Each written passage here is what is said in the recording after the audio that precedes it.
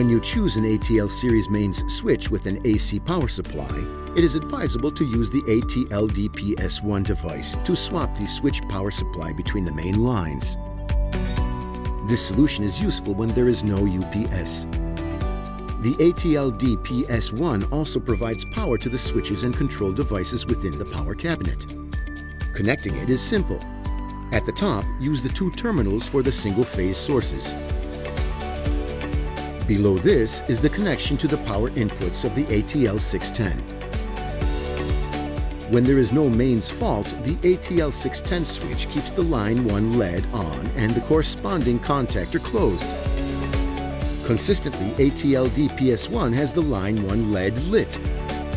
If a primary mains failure occurs, the switch switches off and starts the genset. When the genset supplies power, ATL DPS1 signals the availability of power on the second auxiliary line by lighting LED 2. At that point, the switch is energized again, thus closing the generator's contactor.